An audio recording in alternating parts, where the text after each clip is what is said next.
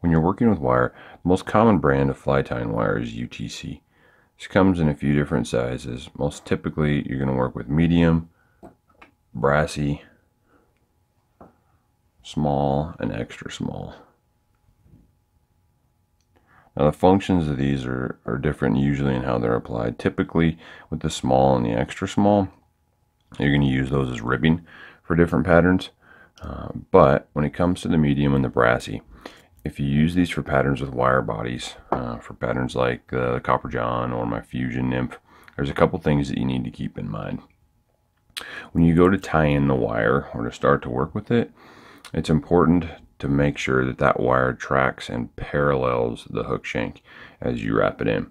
So when we tie this wire in, we're not going to tie it in on the top. We're going to tie it in on either, I prefer to do it on the far side, but some people do prefer to do it on the near side. It doesn't matter as long as it parallels that hook shank. So I usually just set it down directly next to the shank, wherever my tie-in point is for that pattern. Catch it with 2 or 3 nice snug wraps. And then as I wrap to the rear, I want to make sure that I can't see that wire from where I'm at. And that's my indicator that it is paralleling the shank all the way back to wherever I want to stop.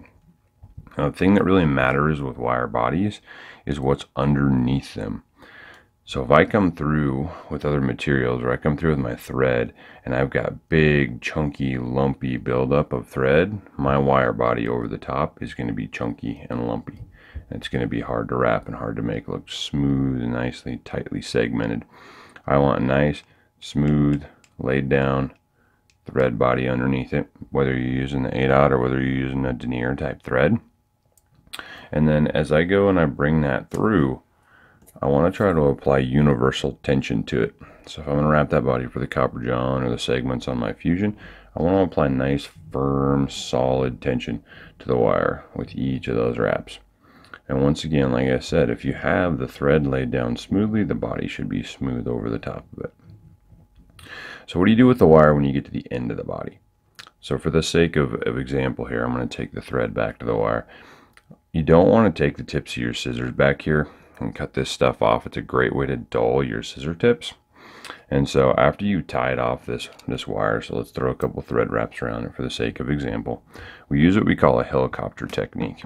And all that means is that I'm going to take that wire in my hand and I'm going to move it in a circle like a helicopter blade.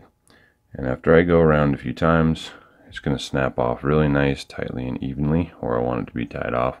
And that saves me a lot of wear and tear on my tips of my scissors. It also makes an easy transition point to whatever material that I have to work with next.